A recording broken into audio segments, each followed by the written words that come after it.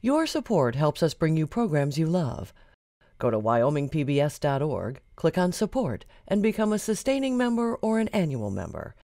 It's easy and secure. Thank you. People use amateur or ham radio to talk across town, around the world, or even into space, all without the internet or cell phones.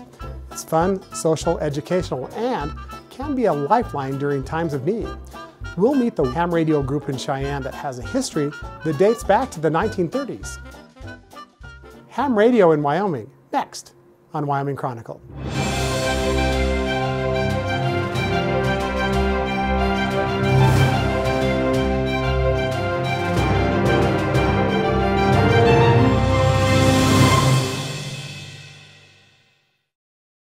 Funding for this program was provided by the members of the Wyoming PBS Foundation. Thank you for your support. And as we begin Wyoming Chronicle this evening, we want to learn more about ham radio and ham radio in Wyoming, and we're with Tom Ritter of the Cheyenne Radio Club. Tom, welcome to Wyoming Chronicle. Thank you very much for having us, Craig. It's a pleasure to be here. We're going to meet other members of your group throughout the show this evening, but Tom, I wanted to start with you. Let's go way back in time, almost 110 years ago, when radio technology first started. And let's see if we can learn what ham radio is all about. Absolutely. The art of radio actually started back in the early 1900s with Marconi. And he was the father of wireless telegraphy, which now has evolved into what we know today as amateur radio and the radio field itself, the electronics. The actual radio service itself started in the 1930s. Amateur radio. Amateur radio. Mm-hmm. We actually got started before 1930, but our Cheyenne Radio League started in 1932. And we have grown and developed since then. Technology has got better, and it's basically just a radio service that's FCC licensed, and we use allocated frequencies that are not used by other services, such as AM or FM radio or emergency communications. Now, there are 3 million people in the country that are licensed ham radio operators. That's correct. 2,000 of those are right here in Wyoming. Right here in Wyoming. We have 2,061 amateurs that are licensed right here in the state of Wyoming, but nationwide, there's over 700,000. So it's 3 million worldwide then. 3 million worldwide. It's a very large community, and it's growing all the time. We're getting new amateurs into the hobby all the time. And I think hobby is a great way to describe what you do, but there's so much to it. Mm-hmm. Why would a person decide to get into ham radio? What would they do? Well, in my case, I was a youngster, and my dad had a shortwave radio, and I started listening to shortwave radio. And that sparked my interest to get more involved in electronics and communication electronics. A person that is interested in communication electronics and interested in getting into amateur radio, usually that's kind of how they start, being a listener, and then they go from there. It's not ultra expensive. Not ultra expensive. You can spend as much money as you want to get as much equipment as you want, but you can get into the hobby relatively easy with little money. And the test has evolved over time. It used to be the case where you needed to know Morse code. Correct. And some other things. That's not the case anymore. That's not the case anymore. The Federal Communications Commission, which we get our license from, they decided that Morse code really was not a great big requirement for the hobby. So when I started, yes, I had to know Morse code, and it's a nice mode to know, but you don't have to have that knowledge today when you get your license. So what's involved in I've decided I want to do this, Sure. and I might buy a relatively inexpensive radio, but I've got to get my license. Sure. What's in that process? Is there a kit that you can get that will help you study, and how long does it take? And basically, most hams, when they get started out, they will join a club. And like our amateur radio club here in Cheyenne, they'll join the club, and there will be Elmers or trainers. We call them Elmers. that will take an individual that's Kind of mentor. a mentor, and train them. There's study guides that you can buy from the American Radio Relay League, which is our flagship organization nationally, that you can buy to do the training, and it'll train you on the various aspects. You get the knowledge, and then we will administer the test. Tom, there are clubs all over Wyoming. Laramie, Casper, others. Where are the clubs that you're aware of? We have clubs all over the state. Casper has one. Cody, Wyoming has a club. There's the Northeast Wyoming Amateur Radio Club. There is a club over in Gillette, Wyoming, which is our western side of the state. So there's clubs all over the place. They could be large clubs, kind of like the Cheyenne Amateur Radio Club. We have about 56 members in our club. Or they could be small clubs, small just due to the population in the area. Only having 2,000 members in the state of Wyoming, 2,000 active hams, spread out over this entire state. Right. So. Now, as a hobby, you might be just reaching out to someone in a different part of the country or a different part in the world. But there are times when ham radio is necessary and is needed in maybe emergency times. Absolutely. Give me an example of that.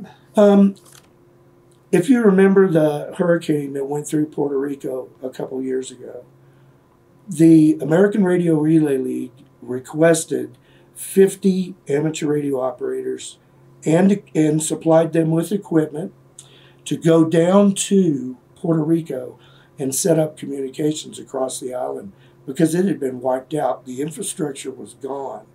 There was no cell service. There was no, dial-up, internet, anything. Anything. So what they did was they went down and they set up repeaters, which are radio stations that are portable enough that they can set them up and let the emergency responders utilize those on the amateur radio bands, and the hams would operate them, and they would provide the communications. They actually provided communications between the first responders and the command post. And then that pool of information was sent via HF radio, high frequency radio, back to the States to another control center, and they used that information to find out what they needed. We needed more sandbags over here. They would call out and use the ham network. All through the ham network. Also, we use amateur radio for a variety of things, emergency communications, in case we had a local emergency. I mean, we should tell our viewers, we're at the Laramie County Emergency Management Center. Right. This is a ham radio setup that's part of their redundant ability to serve the public. That is correct. And we utilize this station when the need arises that we have an emergency.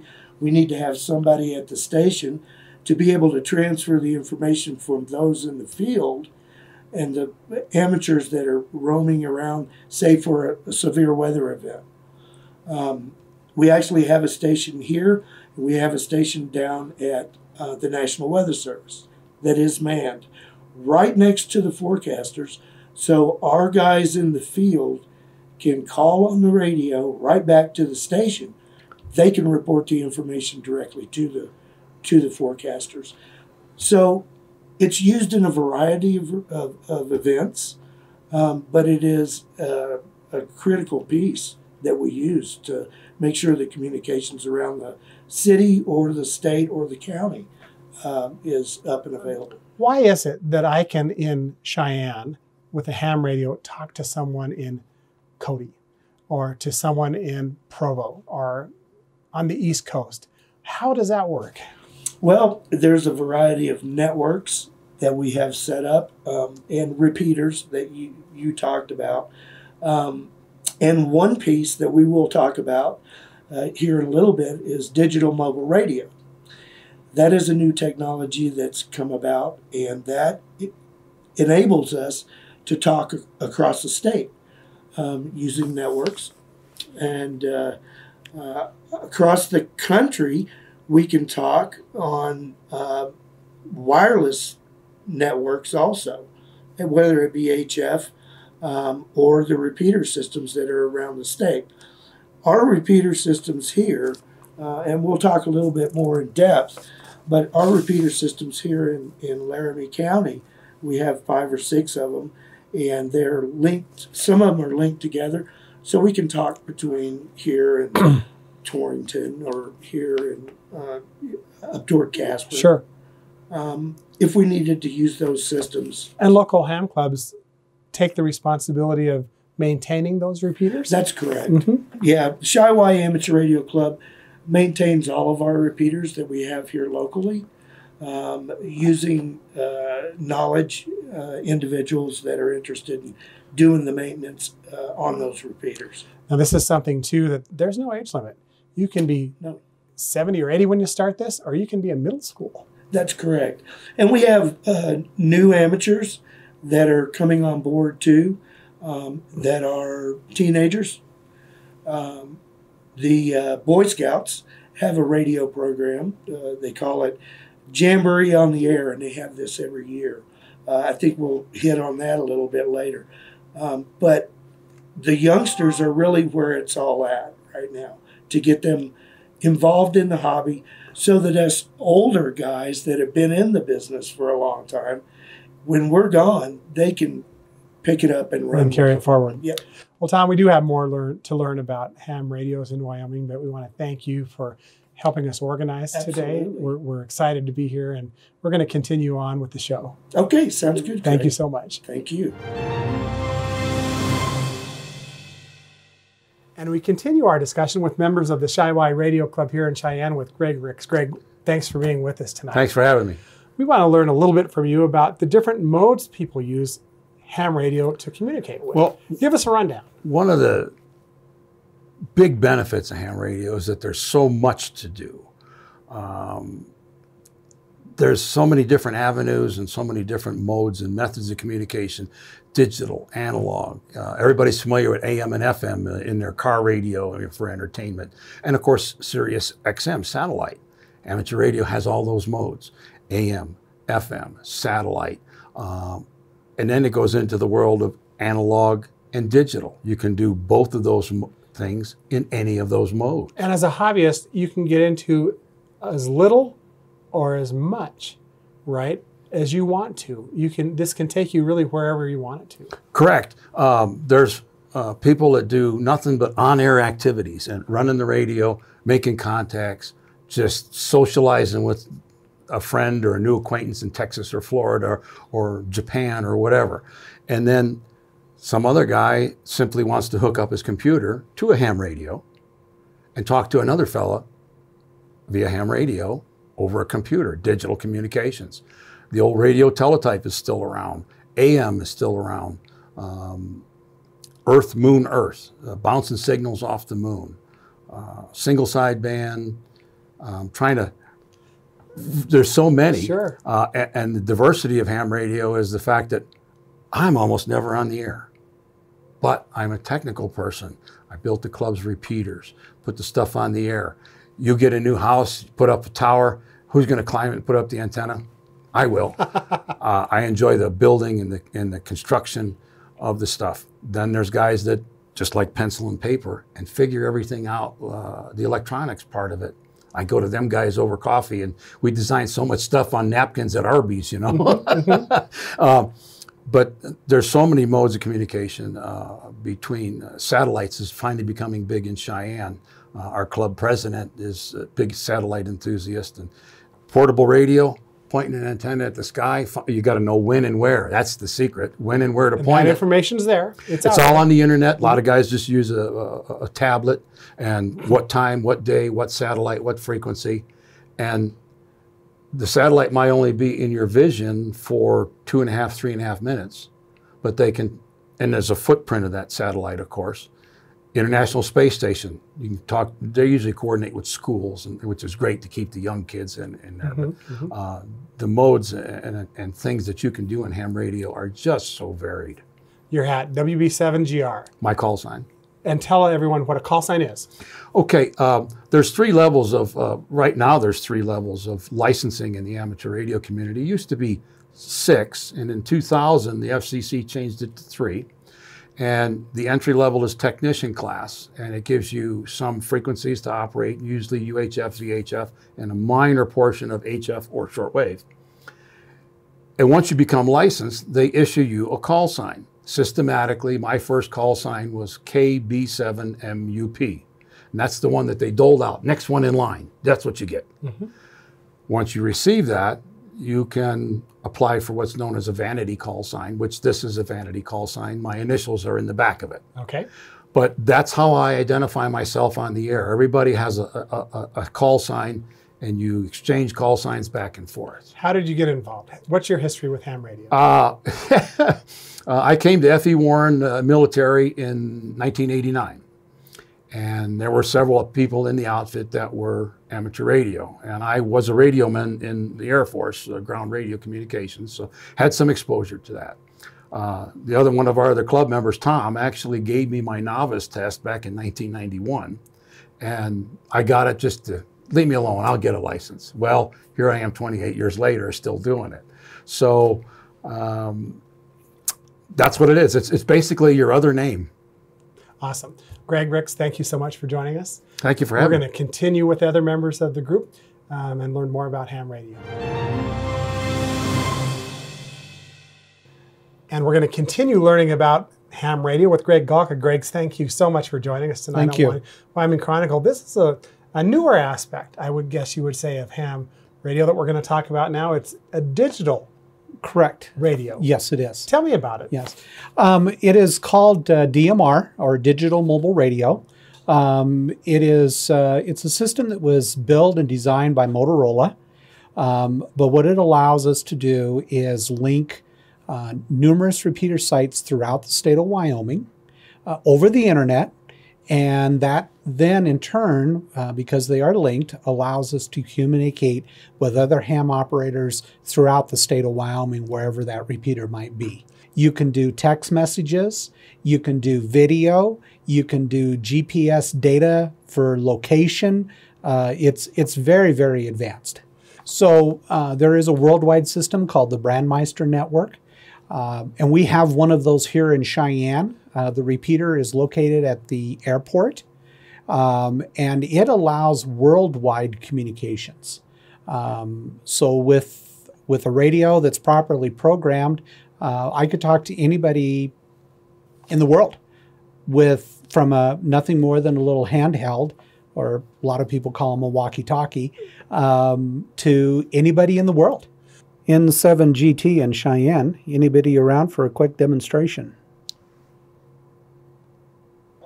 WY5 Whiskey Tango Fox.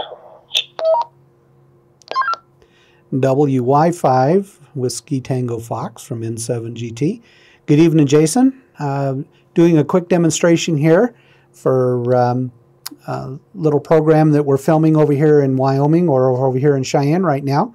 And just if you could tell us where you're at and so on, so they kind of get an idea of what the audio sounds like on the DMR system. Yes, sir. Name here is Justin. I'm on the Laramie Tower through the Wyoming DMR network. Actually mobile right now, driving right through the University of Wyoming. All right. Well, very good, Justin. Thank you very much. I appreciate that. And drive safe out there while the roads are slick. Is there anybody else around that maybe up north that can jump on and give us a demonstration? This is WY0 Echo Mike Tango in Casper. WA0 EMT from N7 GT. Good evening. How's things in Casper?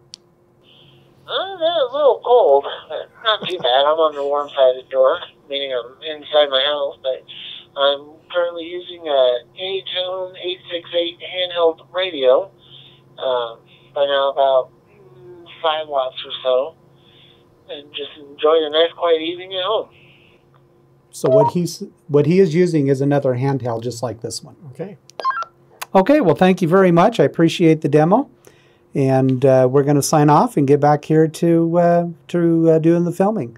N7 GT, Cheyenne. So one thing I'd like to point out in there, Craig, is if you'll notice the clarity of it. It's good. That is not only what we achieved throughout the state of Wyoming. But that clarity is also what is achieved on DMR worldwide. Much better coverage than cell service.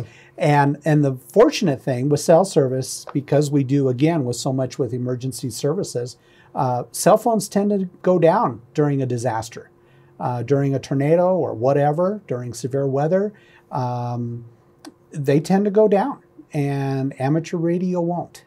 Greg Olka, thank you so much for demonstrating for us tonight.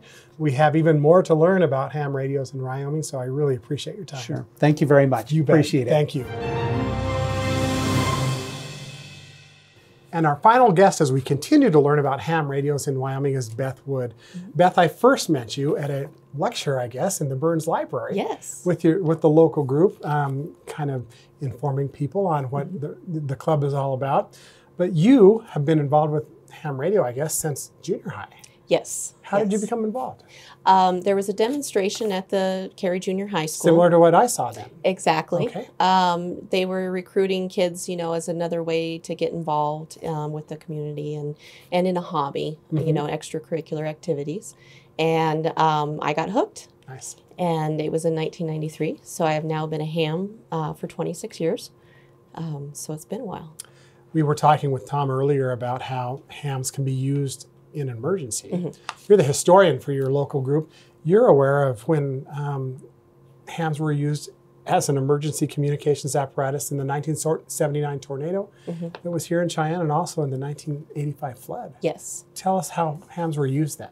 So during the 79 tornado, due to the pathway and the destruction, the amateur radio operators just came together. And that's what we do. We come together in times of emergency and helped with the communications with the state and the local public safety and just do what we do. Pass traffic, get messages across, help them coordinate supplies among each other. In the 1985 flood, one of our amateur radio operators was in fact the person that spurred all of the warnings, and because he recognized the weather and the patterns and things, and they were up at the weather service at their station at the time, and were coordinating the weather reports that they were seeing across town, so where all the flooding was, what the rainfall amounts were, things like that. Just giving that information to the weather service so they can accurately put out the information as to where the warning should be. Bridging communications gaps when there isn't any other way. And there was a lot of communication that the communication sources that went down during that time just because of the storm. And so they really pulled together again and did what they needed, they do. Tell us in a little more detail where we're at now. You're an employee of the Laramie County Emergency Management Association. Is that correct? Yes. Here at the Cheyenne-Laramie County Emergency Management Agency, I am the executive assistant. And I now get to tie in my amateur radio experience and my emergency response experience now with this agency. Tell us about this radio setup here. When might it be used and why is it needed? This might be used for larger events, either statewide or nationwide. We hope we never have to activate it for that, but it is a backup system. So in larger national events like a hurricane, if we needed to pass traffic or messages to other agencies, we can do that if we're activated here. It doesn't necessarily mean that we always are. But, And some other counties also have similar equipment. Is that accurate? Yes, they do. And so it goes with the same thing. With this type of equipment, we may not do county to county.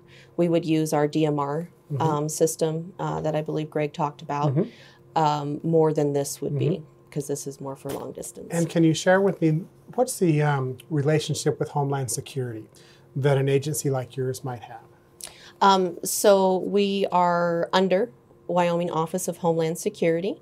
So we work quite a bit with them and coordinate resources with them if we need them statewide and things. Some of the stuff that we will coordinate through them with our amateur radio operators is if there's flooding in other areas of the state. Then they will, contact us and see if we have any resources. And one of those is always the amateur radio operators, and they're always more than willing to go up to wherever they're needed and help out during the flooding. We had that in the Lusk flood, Saratoga flooding over the past. Again, we want to tell folks that this is something that almost anyone can get involved with. Most certainly. What encouragement would you give someone who's watching right now who this might be something that I want to learn more about? So amateur radio is a hobby, first and foremost, and we're talking, especially with my agency, we talk about emergency communications, and it's so much more than that. It encompasses such a wide range of topics that anything and everything that you might want to get into could be tied to ham radio. I mean, if you're interested in the legislative side of it, there's plenty of opportunity to get involved. If you like building radios, more on the technical side, you can do that. If you like teaching, which is what I like to do, you can do that and stuff. So there's always something for somebody in this hobby. It's really great. Beth, I appreciate your time. This is the second opportunity I've had a chance to visit with you about ham radios, and you've been very gracious. So well, thank you. Thank you for joining us on Wyoming Chronicle. Thank you for having me.